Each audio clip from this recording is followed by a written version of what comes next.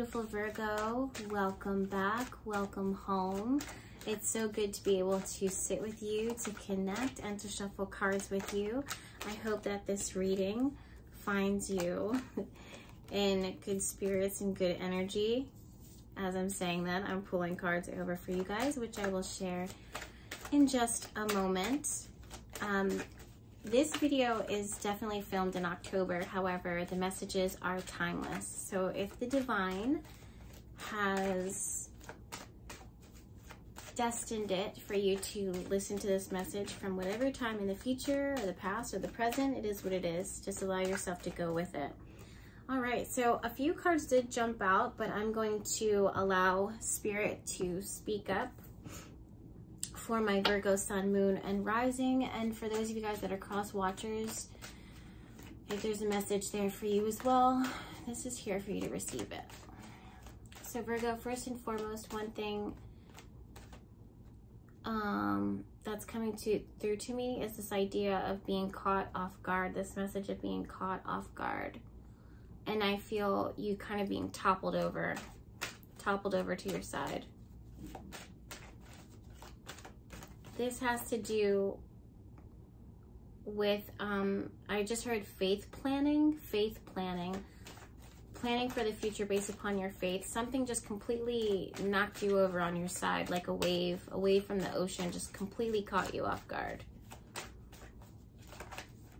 Faith planning, I've never heard of that before, but from what I can sense, it's making plans for the future based upon your faith and not what you are aware of. And it takes literally faith in order to do this.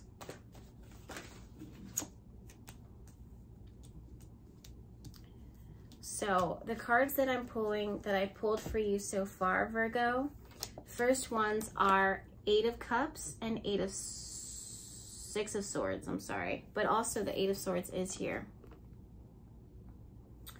Then we had the Seven of Pentacles next, and then we have the Ten of Pentacles. So Virgo, allow me to sit with this for a minute. The first cards that did jump out were the Six of Swords and the Eight of Cups. This is about totally accepting, whether we want to or not, totally accepting the final destination of a situation, of something in your life. And the faith, the courage, the strength it takes to emotionally, mentally, physically, and spiritually lift yourself up and pull yourself forward away from what you are called to depart away from. So you are, I'm hearing the word depart. You are being called to get in your boat and to set sail, to set your sights on a new sea or out in the sea. And this is reminding me of what Spirit said in the very beginning, which is faith planning. There have been moments in your life where you have been called to make plans based upon faith alone. This is this feeling, Virgo, that you had, that Spirit was guiding you, protecting you, uplifting you, inspiring you, and you were able to manifest. You were able to, I just heard count your coins. So you were able to count the coins of your blessings. You're able to count all of your blessings in one change purse, in one little pocketbook.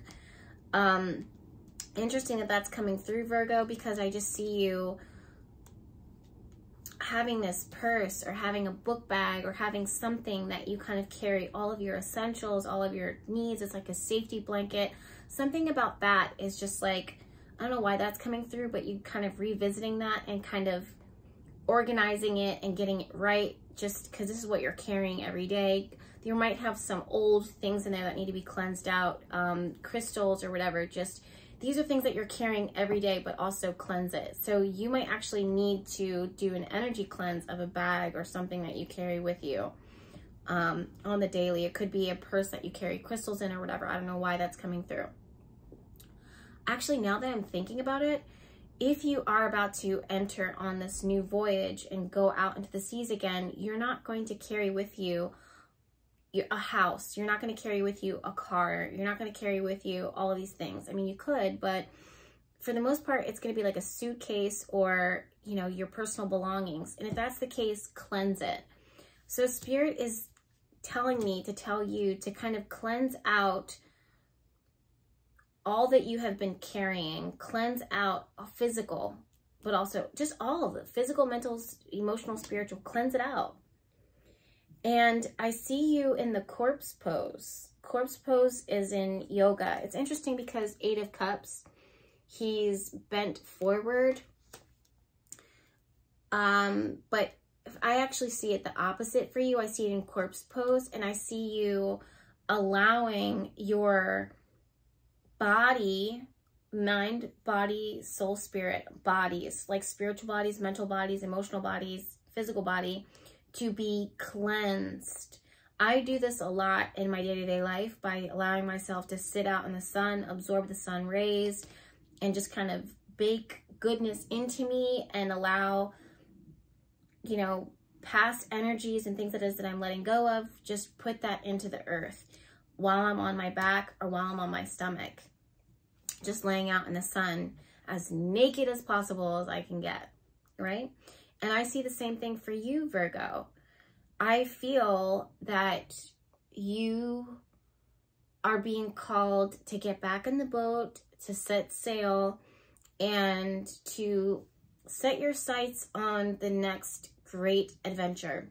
Some of you guys are a little anxious about that. With the 8 of Swords here, you guys are questioning what is out there. I feel like there's this feeling of, I don't want to lose. Okay, what I just heard is, I don't want to lose more. This means that you've come a long way and you feel like you have a lot to lose. It could be investments. If you hear any snoring, it's my dog at my feet. It could be investments. It could be your progress. It could be your heart, the desires of your heart. There are things that you just don't want to lose anymore. You don't want to set yourself up for loss. And you know that it is dangerous to start over fresh. It is dangerous to put yourself out there again, but you are still called to go out there regardless. With the 7 of Pentacles here, my loves, this is that taking assessment, taking a really strong assessment of what you are carrying, what you're bringing with you, and then what you do decide to take with you, cleanse it. Let this cleansing be cathartic. Let it be healing. Let it be fresh. Let it be vibrant.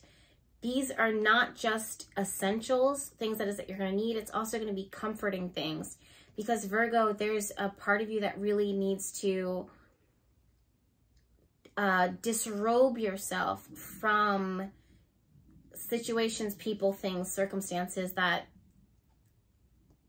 would just ultimately kind of drain you of your resources, drain you of your energy, drain you of your joy. At the root of your reading, you have the Queen of Pentacles, and this is a woman who has a lot, not only going for her, but a lot that she's created, a lot that she has attained, a lot that she is maintaining. I'm saying she, but it could be, it's just energy at the end of the day. You have the 10 of Pentacles here too, my loves. So clearly there's some level, yeah. 5 of Swords, Magician card here. So with this card, the Magician card and the 5 of Swords, I just feel that some of you guys are, again, there's this feeling of, I don't want to face loss anymore. I don't want to face, not an obstacle, but I don't want to face disappointment. I don't want to face failure. I don't want to face pain. I don't want to face suffering. And Spirit is saying that that mindset is actually going to create for you and manifest the very thing that it is that you are afraid of. Because you're saying that you don't want to experience loss. You're afraid to go back out. You realize that you have to go back out there, but and you're afraid to go back out there. But if you stayed on the shore, if you stayed put, you're not going to be happy there. And there is a loss already by you just staying in that space. So it's time for you to have faith again, to try again, to assess again, to put yourself out there again. I can't help but notice, my loves, that all of your reading is either swords or pentacles. A sword is so strong. It's so symbolic. I even have it tattooed on my arm. A sword is a weapon. It's something that we can use to protect ourselves. There's two blades here. It can represent the truth. It's what we use to sever ties. It's what we use to stab and to protect. It's what we use to speak the truth or to understand the truth. The truth literally will set you free, and sometimes it does hurt. But this will literally sever the ties, remove the ties of things that have been holding you back, keeping you ground, like too anchored.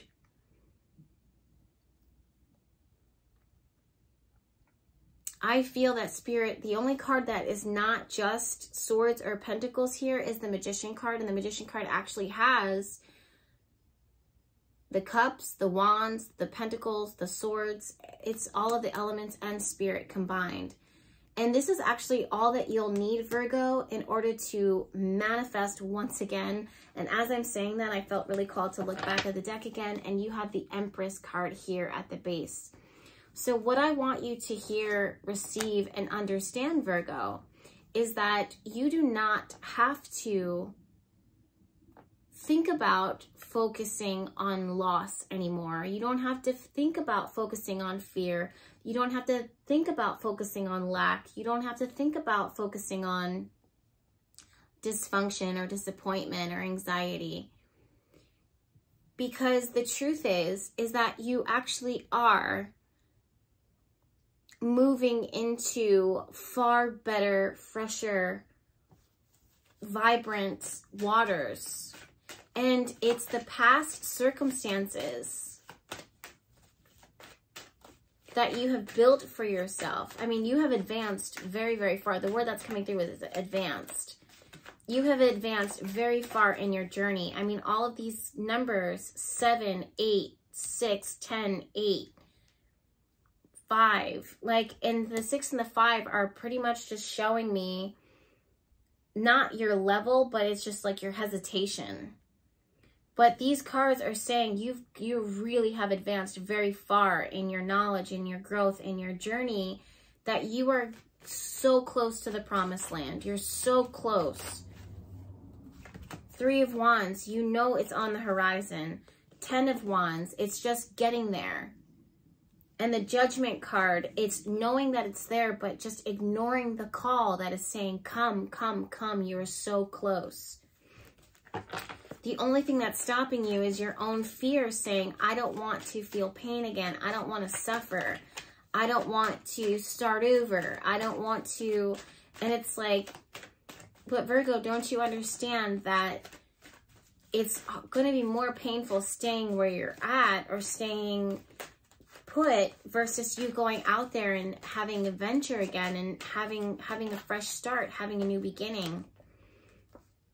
With this 10 of Wands and with the 3 of Wands, I actually feel that someone is going to meet you more than halfway, or something is going to meet you more than halfway on your journey. That's going to make it a lot easier for you to carry the High Priestess.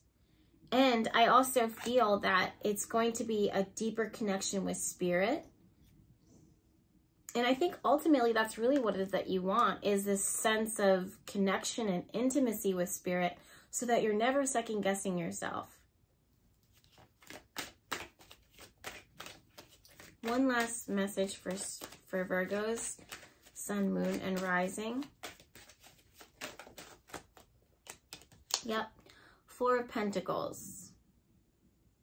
It's so interesting because it's like you want to stay put, but as you're moving forward, Virgo, you remember, you get to assess what you are going to take with you. This could be friends. This could be comfort blankets. This could be your bank account. This could be your relationship. This could be a lifestyle, a habit. These are things that you have some really valuable. Remember, because Spirit was talking about counting the change in your coin purse.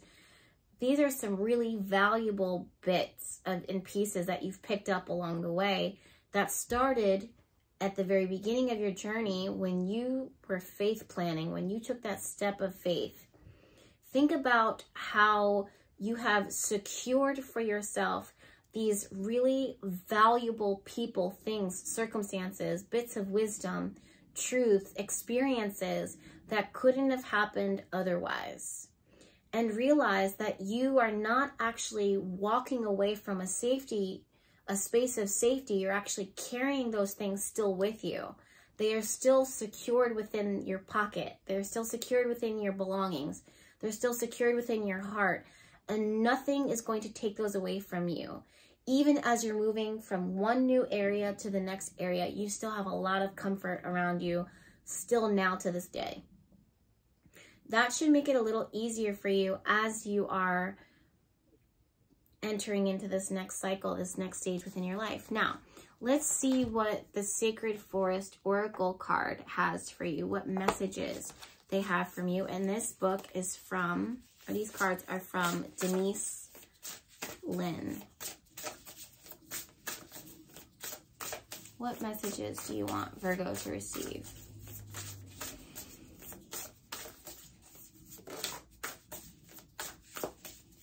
Wow. Oh. 2 more, I feel, for Virgo. Wow.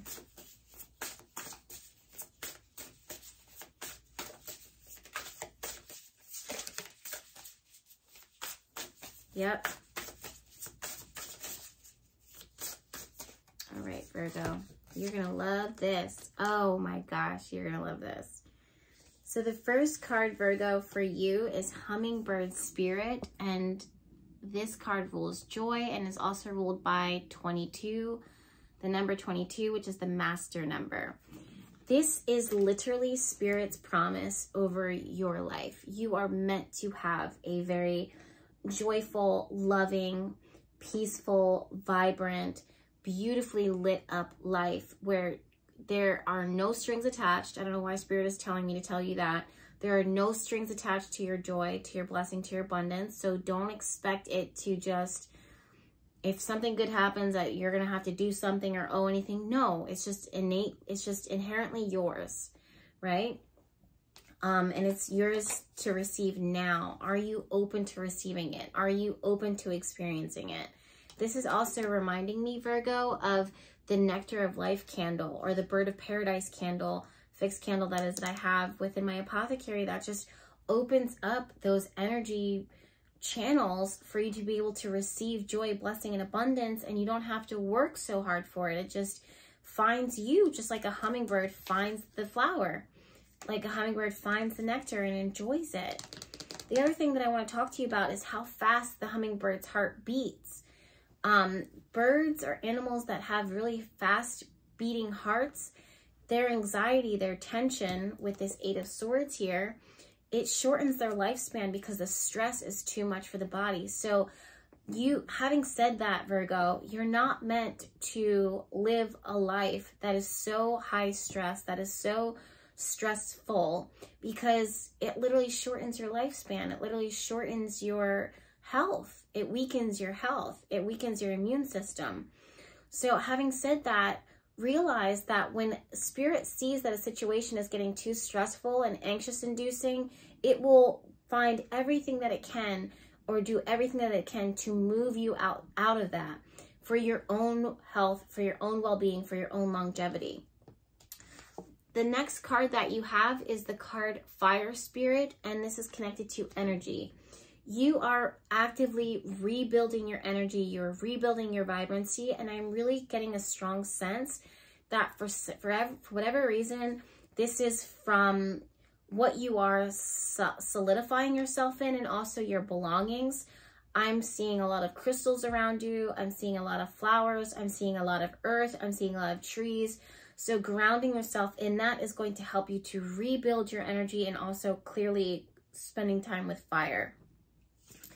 The next thing that we have, the next cards that we have for you guys, you're not going to believe this, but we have the Truth, the card of Truth, which I was talking about with these swords here. We have Mystic Meadow, which is sanctuary, telling you that you are safe, telling that you're provided for, especially with the Four of Pentacles here, especially with Six of Swords and Eight of Cups. You guys feel like you're moving away from sanctuary when in reality, you're moving deeper into it. Okay? And then also we have transmutation. So out of the fires of what you are relinquishing, of what is being transformed within your life, you are being reborn anew, powerful, strong, and more importantly, this is always who you've been, but you have a better sense of it. You have a better sense of your power, of who you are, of your identity, of what you deserve.